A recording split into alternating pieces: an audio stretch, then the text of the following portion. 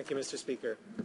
I rise on a question of privilege in relation to Bill C-54, the Not Criminally Responsible Reform Act.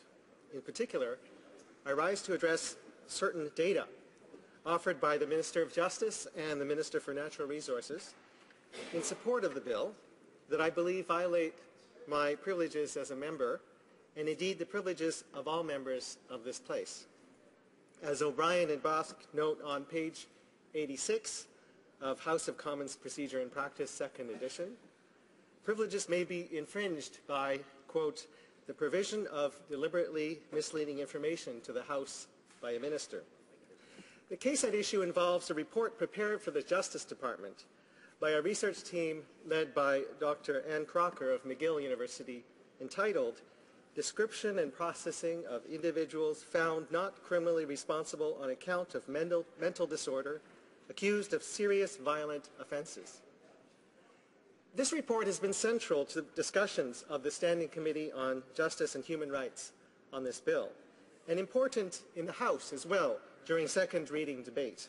In fact, Mr. Speaker, if you look at the blues, for just last Wednesday's Justice Committee meeting alone, you will find Dr. Crocker mentioned by name 10 times. As one of the few scientists in the House today, I especially value and need correct numbers to properly do my work as an MP. Otherwise, my work would be impeded. One thing people have learned over the last few centuries is the value of observation and measurement, the success of empiricism. That is how we have made advances in science and technology. It gives us the ability to have smart government policies, to really understand the people and the country they have entrusted us to govern. I found Dr. Crocker's report helpful in formulating my own thinking on Bill C-54. As a news story by Laura Stone of Global News reported yesterday afternoon, and thus I am raising this question at the first opportunity, the Department of Justice was provided the initial version of the report I mentioned in November of last year. Some of the data in this report was incorrect as the result of a coding error. This is not something for which I would find fault with the government or researchers. Tabulation errors are bound to happen here and there. And in my work as a scientist, I have made such mistakes and had to fix them. In fact, that is how good scientists work. Mistakes are discovered, acknowledged, fixed, and our understanding advances. What is shocking, Mr. Speaker, is that the government was provided with a corrected version of the report from this past March. And despite having the new report, continued to cite from the old report, misleading Parliament and Canadians. And it even went so far as to table the old report in this place after being informed of the corrected report, a report they have yet to table. Moreover, the government now takes issue with the researchers, whom they commissioned to prepare the report, saying their corrections raise questions about the quality of the work, calling it unreliable, even though science actually makes progress through a process involving a continual recognition of errors and their correction. The researchers did the right thing here, and they know what the right numbers are. But, Mr. Speaker, while I could go on at length about the need for evidence-based policy making and how we should not be legislating if we do not have facts to support our propositions, I will confine myself now to the privilege question before us. House of Commons Procedure and Practice, 2nd edition, includes at page 83 a list of items found by the United Kingdom Joint Committee on Parliamentary Privilege to be types of contempt. Specifically included on this list is, and I quote, deliberately attempting to mislead the House or a committee by ways of statement, evidence, or petition. As well, and again here I quote, deliberately altering, suppressing, or concealing or destroying a paper required to be produced for this House or a committee.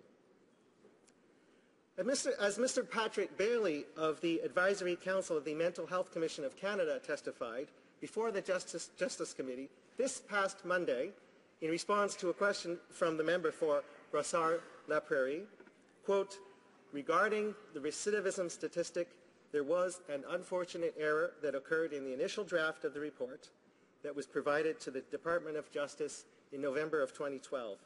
That error was discovered on March the 14th and immediately communicated to the Minister's office, and a revised report was provided on March 18th, with that data corrected.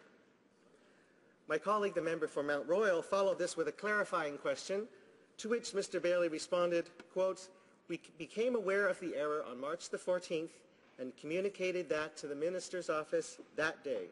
The amended report was then provided to the Research Division on March 18th with an acknowledgement seeking clarification of what was the nature of the coding error. So the office was aware of that in March."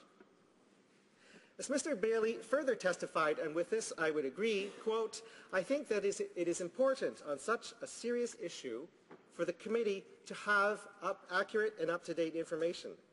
And I hope that the report that was provided to the office in March can be made available to the members of this committee for their deliberations on this topic," end quote.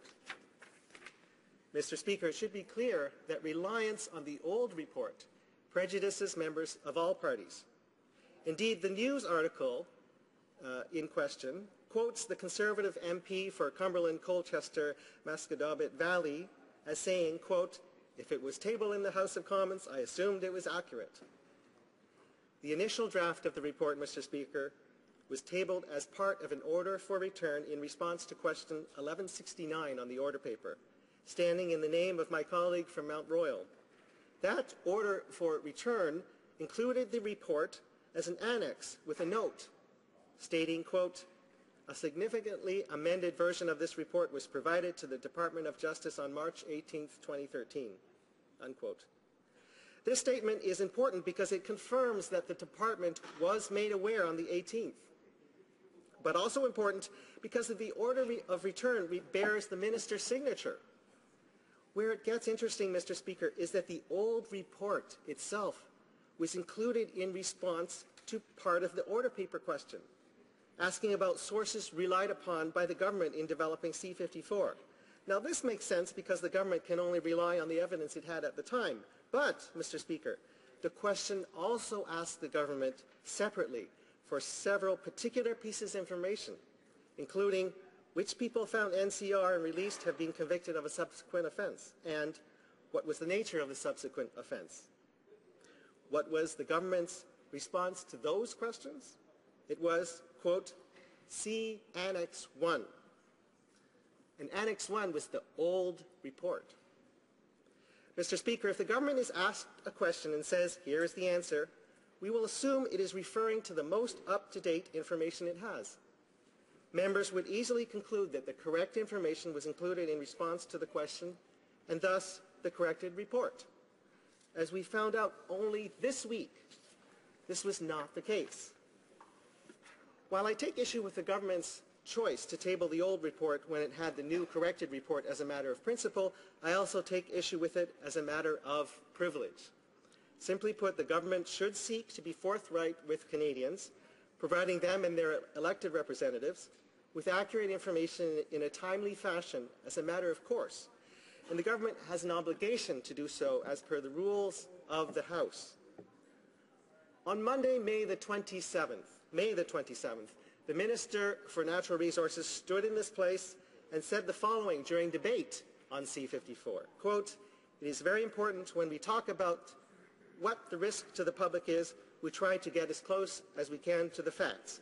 The facts are 27.3% of not criminally responsible accused have a past finding of NCR. 38.1% of NCR accused of a sexual offense had at least one prior. Those facts have to be brought into the analytical picture so that we can get a more objective understanding of what is in fact going on," end quote. Mr. Speaker, that was on May the 27th.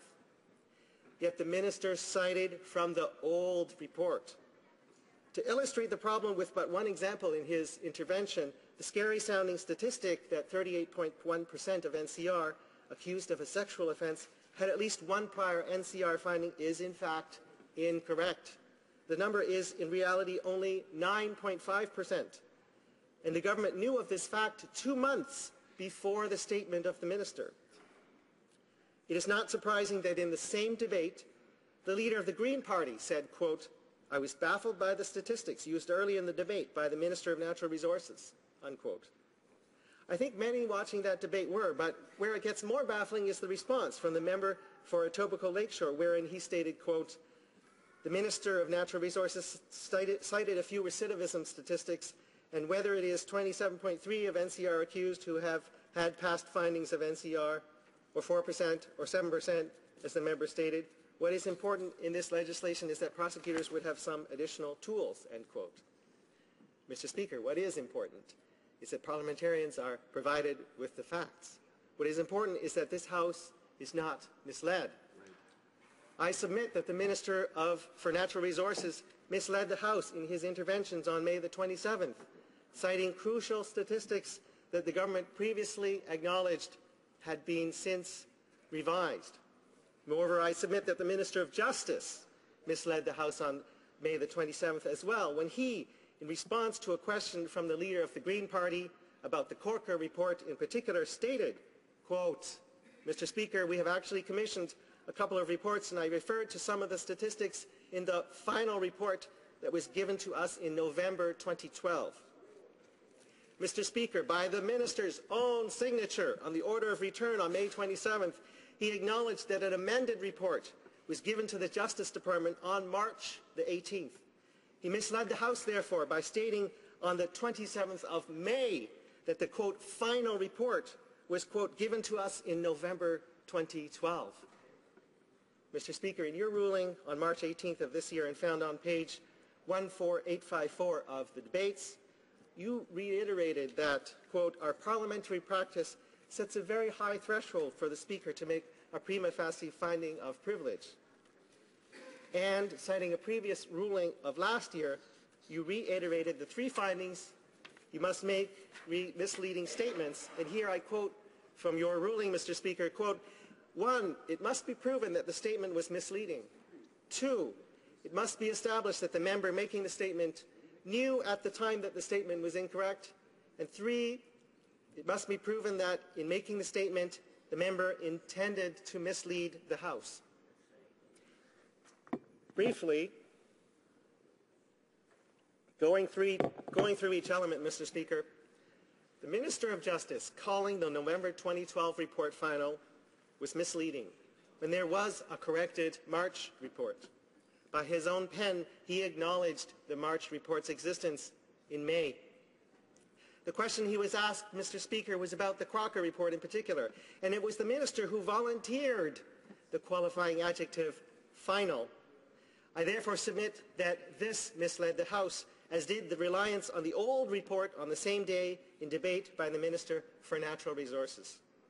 On that last point, Mr. Speaker, you quoted Speaker Milliken's ruling of April 21st, 2005, found at page 5412 of debates, wherein the former Speaker reminded the House of a key element to consider when finding a prima facie instance of privilege. Specifically, quote, whether the Minister's responses in any way impeded members in the performance of their parliamentary duties and whether the remarks were intentionally misleading. Mr. Speaker, members are impeded in their functions when they are denied evidence and facts, facts used in crucial arguments for or against legislation.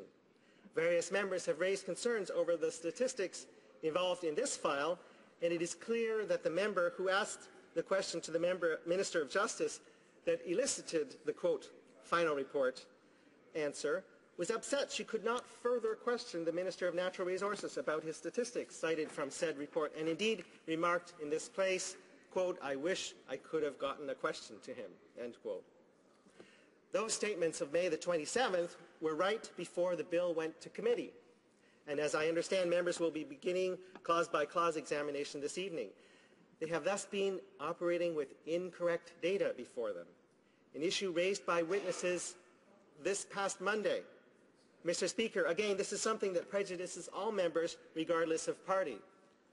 On this point, I refer you to an intervention from the Conservative member for Prince Albert on C-54 when he said, quote, there has been a limited amount of data on the rates of reoffending by NCR accused persons. And then, quote, these reforms will provide the data we consider necessary, end quote. Mr. Speaker, I think that that member would be pleased to learn that there is such data and that the government is in possession of it, though whether or not he reaches the same conclusion upon his review is a different story. As I draw to a close, Mr. Speaker, I return to the issue of the report. I submit that the corrected version was required of this government in its answer to question 1169, to the extent it cited such a report as a source of current correct data. Moreover, as the debates of March the 1st, before the corrected report was brought to the government's attention, illustrate, the government undertook to provide members with data. In particular, the Minister of Justice cited statistics and said in response to a question, quote, "There are statistics and I would be glad to share the report with the honourable member," end quote. Later again repeating, quote, "There are statistics and findings that have been researched. I would be pleased, of course, to share this with the honourable member in more detail," end quote. Mr. Speaker, I do not believe the House or committee sought more information from the Minister or the government because we took the Minister at his word to provide the data he and his department had. I believe the government took this obligation of its own accord and therefore created an impression in the minds of members that they would be forthright with the data, as we now know they were not. Mr. Speaker, while I realize such matters, if found by you to be prima facie breaches of privilege, are referred to the Standing Committee on Procedure and House Affairs, there are other avenues here that may be more helpful.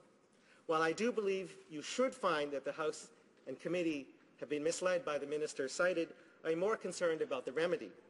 While I doubt the government would be willing to put C-54 on hold until it had data it considered reliable and accurate with regard to persons found non-criminally responsible, I would accept this. Moreover, I would even consider abandoning this privilege claim if the government were to table the new report in the House and explain why it did not choose to do so when it was first made aware of the correction. While I realize that other members affected by this situation may have a different approach and wish to see this at Procedure and House Affairs Committee, I simply need to have the correct numbers placed before this House. In closing, all members of this place, regardless of party, benefit from having facts and data before them when legislating. And indeed, I would argue we all have a right to know. The government knew, but kept members in the dark, and by its own admission made an effort to conceal, Mr. Speaker.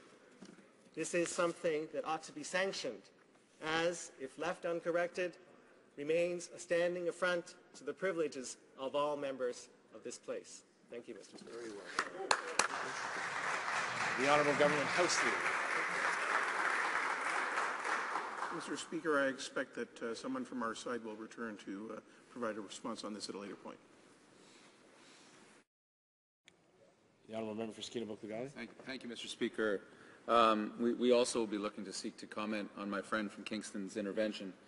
I suppose on the first blush and the essence of his argument about the government either intentionally or unintentionally using data that fits an argument rather than allow facts to stand alone and support the proper course of action is a troubling trend we've seen from this government before. It's something that concerns us, particularly when it comes to crime and punishment, as taking an opinion, an ideology, and then working backwards from there and inventing facts along the way to allow the government to justify its actions and its policies.